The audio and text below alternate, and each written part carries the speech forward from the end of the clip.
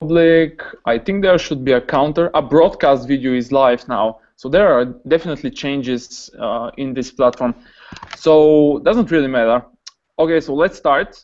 Today, hello to our lovely community, the SQL community, the best community actually in the world. No question about it. So today I'm joined by Denis from Ukraine, who was in our SQL Saturday here in Bulgaria. So Denis, hello from Bulgaria. Hello from Ukraine. The most and hello from which city? Hello from Kiev. The most beautiful city in Ukraine and probably in Europe. Yeah, probably in the world. Probably in the world. Probably in the whole world. Okay, so we chosen a topic. Our choice stopped today on the topic of locking. Actually, why we chosen locking and deadlocks? Actually, You asked me, I choose some topic. Yeah, Actually, that was the main reason. I like locking. I like the internals of these mechanisms in SQL Server, and I like analyzing deadlocks. Actually, Really? it's my favorite topic. Yes. Yeah, really. I am going to do a session in Italy after some days from now, 3 days probably, on locking deadlocks too and isolation levels actually. So I really like the topic too. However, it's interesting for me to know what's the most frequent problem you see related to locks, blocking, and so on. Is there one that you can say it's the most frequent one? The most problem is slowness of locks. Slowness of locks. Slowness, yes. More locks you have on your tables, more poor performance your query will have. That's, I think everyone understands that. What about deadlocks? The most common deadlock is index deadlock. When you have two indexes, yes, clustered and non-clustered, and one session reads data from non-clustered index and do lookup into clustered, and second session update clustered index, and after that update non-clustered. So you have deadlock. It's one of the classic deadlocks, and it's very common. Very common. So, yes. So can we use the very famous function or hidden thing? Let's call it this way: the lockers thing, which we discussed in Bulgaria.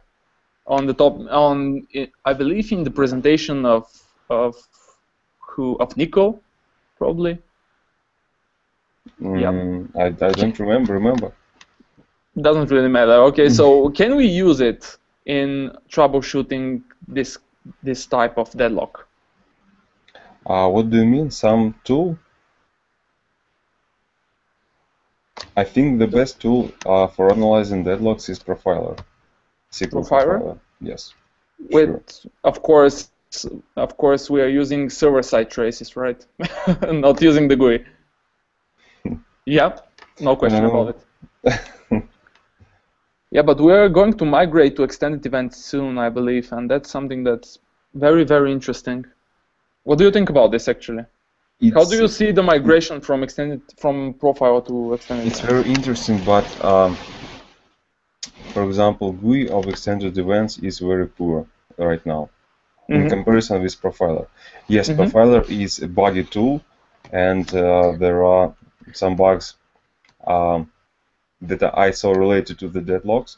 For example, if you use trace, if you create trace on SQL Server 2005, any service pack, and check event deadlock graph, and also check some filter, it doesn't matter on what field you use it. SQL Profiler will not get this deadlock graph event. Maybe SQL Engine will not generate it. So that I haven't seen that till now. That's a common bug, and it was fixed only in SQL 2008. So you said that. And that is only one bug that I saw in Profiler. So Profiler has bugs. That's true. But it's also a very good tool. In comparison with extended deadlocks, for example, analyzing of GUI representation of deadlock is much easier than analyzing XML deadlock. Yeah. If you have only several blocks in your deadlock, yes, for example, two processes which block each other, it's very easy. You can use XML for analyzing.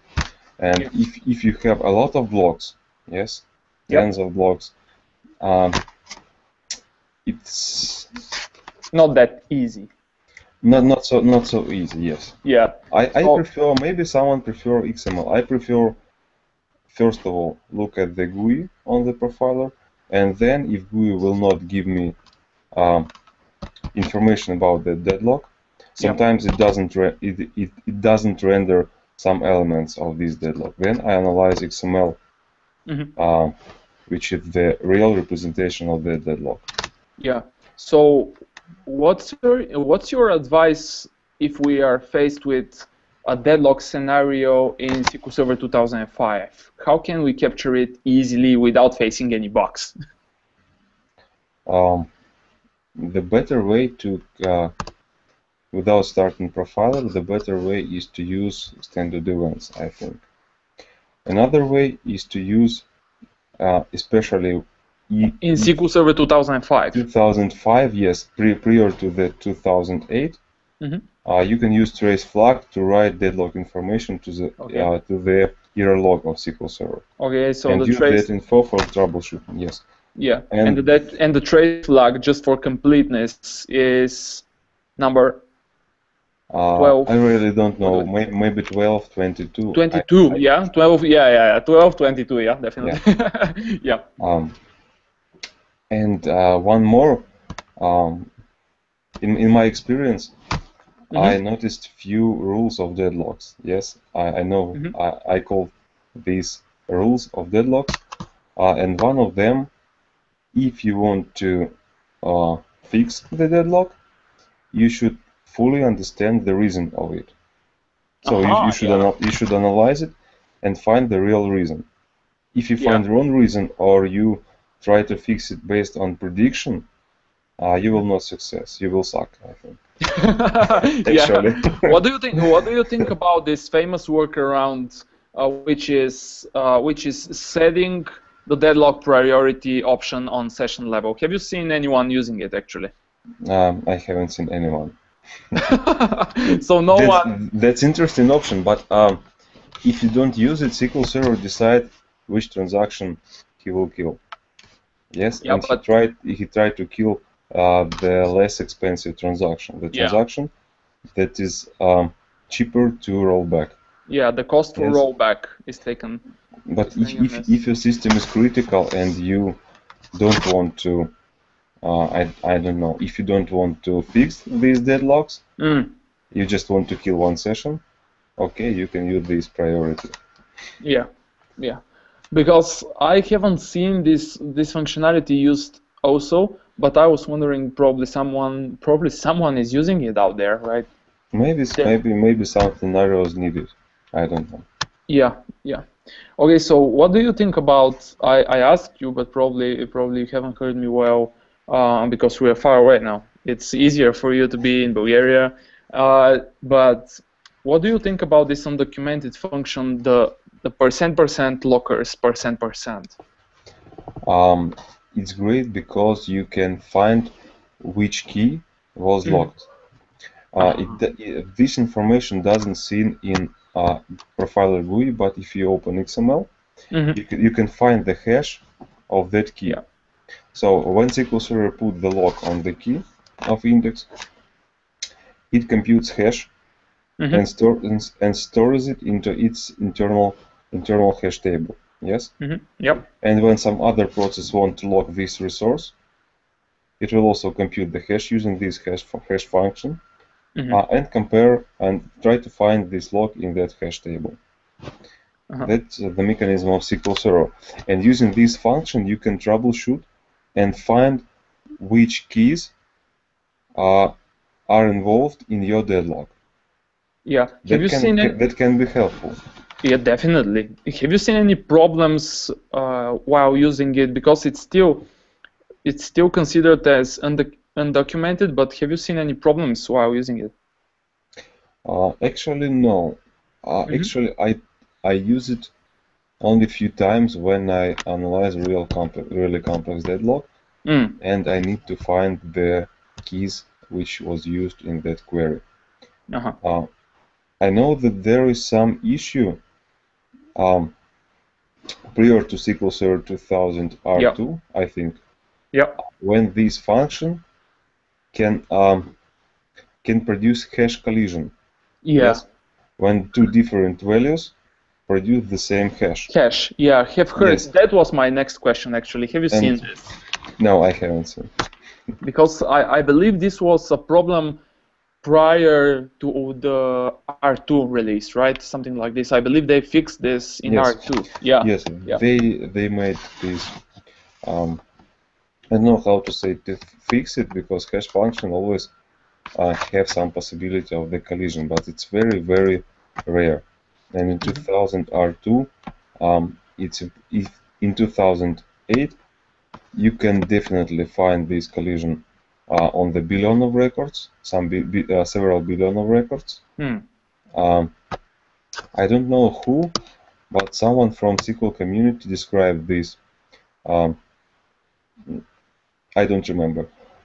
Someone described this process and provide script to reproduce it. So you can easily get that script and try it on 2008 and 2000 R2. R2, yeah. But I really don't see such issues. Yeah, me neither. I haven't seen this.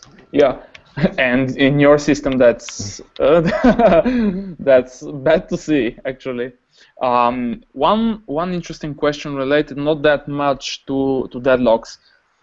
Where do you see the change of the isolation levels being helpful, especially when we talk about locking and such type of things?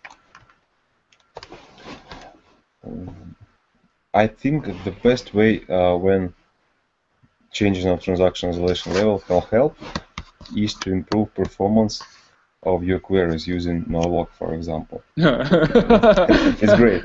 You don't have shared locks, you can do dirty reads. But for some types of application, like internet portal, when this information is not very when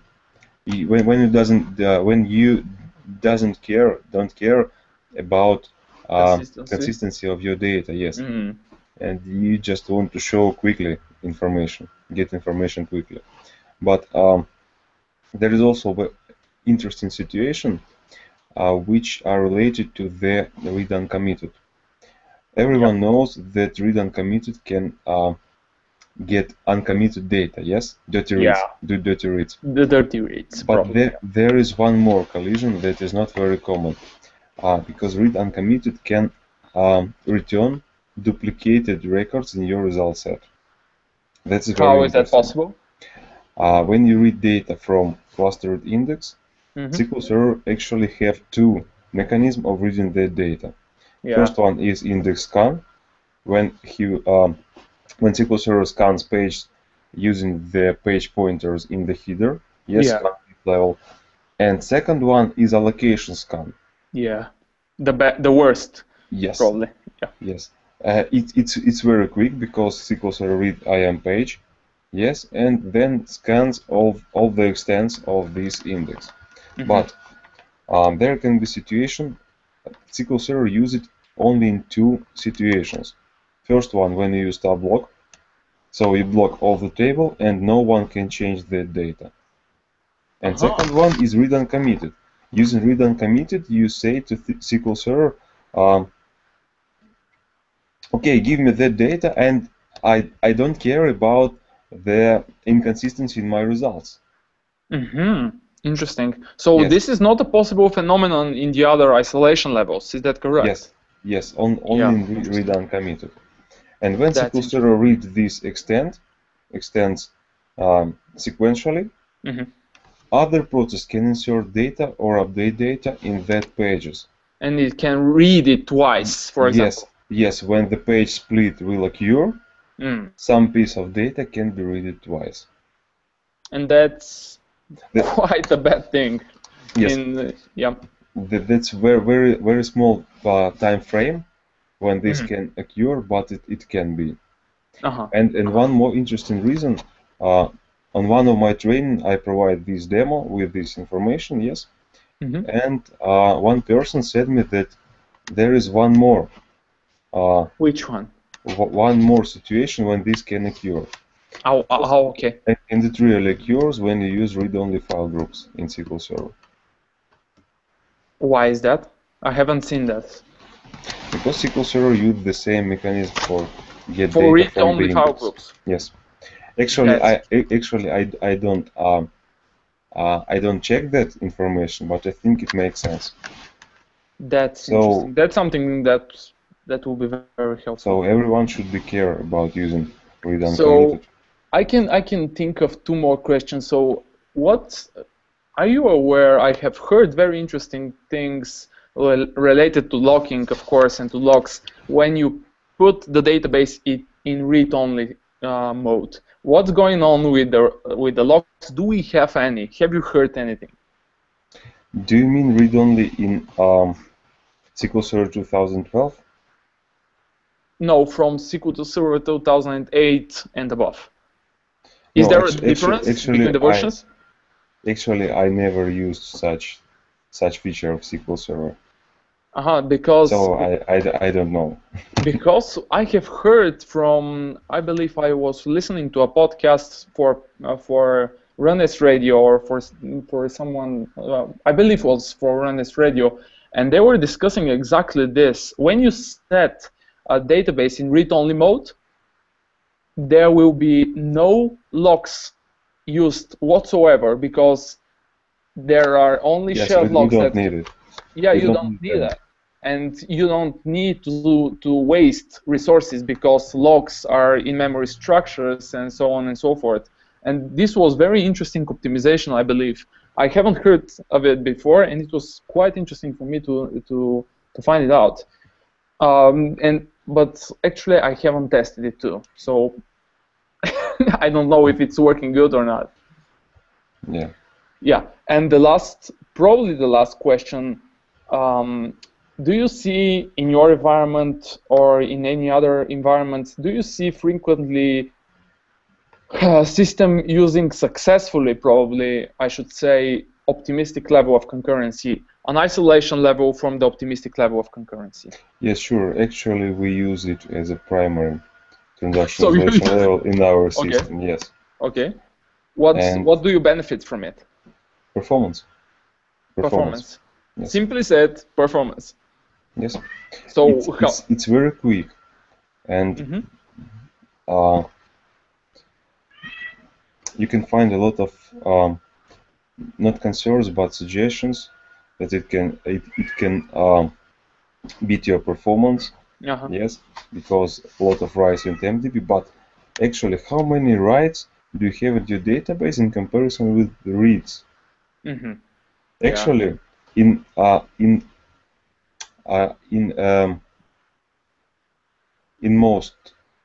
lot of systems, yes, in 99% of systems, I believe there are more reads than writes. Yeah. So true. A lot of that systems can benefit from such optimistic concurrency level. And in comparison to other reads, other writes in the database, yes, every write in your database, you know that, yes, write data to the transaction log firstly, and only then to change to the memory. Sorry, and then by checkpoint or by lazy writer, this data will come to the actual database file. Yep. You have some minimally logged operations, yes, like index creation, altering, bulk insert, etc. And the only one place in SQL Server when write operation doesn't log in any place, its version stored in TMDB. So these writes is the less expensive writes in SQL Server. So that's also very interesting. And what I was about to ask you about us, yeah. So if you are about to use, so if anyone of the 0 viewers which we have online at the moment decides to use optimistic level of concurrency, are there any specific recommendations that we can say for optimizing TempDB? Because the workload that TempDB will handle will be different and probably will be quite a lot. Or at least will be more than normal. Yes, actually there can be contention issues with TempDB. So you should create several files. Yes, Paul Randall and Robert Davis have great posts on the topics and some sessions on the events. So this is public information, but actually I have never faced with such issues. Yeah, I also haven't faced any problems related to the page latch problem till now, and I have seen systems using 32 files, 64 files. Probably they have heard of, probably they have heard the 1 file per core optimization or something. And that's not right, but actually I always create several files. Yeah, I start with 8 as a general rule of thumb. That's the general rule, yes. Yeah, so that's something that probably everyone who will consider switching to optimistic concurrency needs to do. Probably optimize a bit more the TempDB on the system by adding more files, faster disks. Let's say it this way. You know what I mean? I'm a huge fan of SSDs since we are using them from for 6 months or something. We use TempDBs. We use SSDs for our TempDB databases. Quite a performance improvement, I should say, actually. Have you? And last but not least, so optimizing TempDB. Have you seen TempDB on a Fusion IO drive? No, I haven't. Okay, but I know a guy who had. I believe Evgeny has bought an Fusion IO drive for his system. I think Sergey Alonso. Probably. I don't know. I have talked with. I think that I have heard that from him. Yeah, and he was talking about buying some. I believe he bought the Duo, the Fusion IO Duo.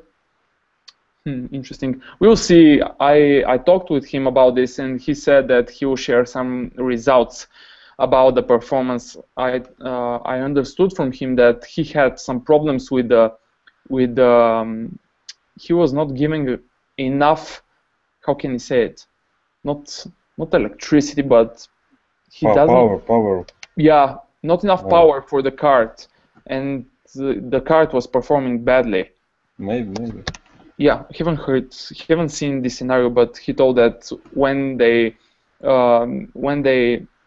gave the card enough power, the card was just extremely fast. Just went from slow to extremely fast immediately. I saw on past summit some other company, Fusion IO, and second company. I don't know. I don't remember their name. Yes, but they have also storage card, which is faster than Fusion IO.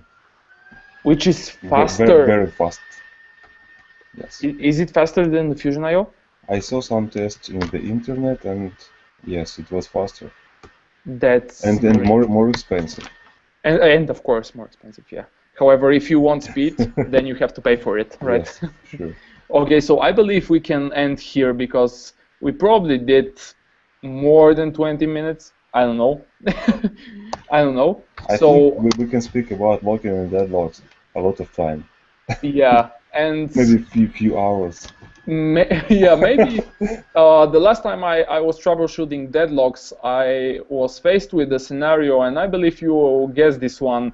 I was faced with a scenario where someone forgot to enable the option, the parameter on the clustered index to be able to use row locks and page locks with it, and so every single statement was causing actually table locks, and that was a fantastic one. So I will leave you here. Thank you very much for spending some time here. I will upload actually it's uploaded automatically. I will upload it for the community, and I'll see you actually very, very soon in Ukraine. Yeah, great. This time you will be the host. Thank you. See you in Kharkov. See you first in Kiev. First in Kiev and then go to Kharkov. Then go to Kharkov. Sure. Kharkov, yeah. Okay. Denis, bye for now. Thanks. Bye.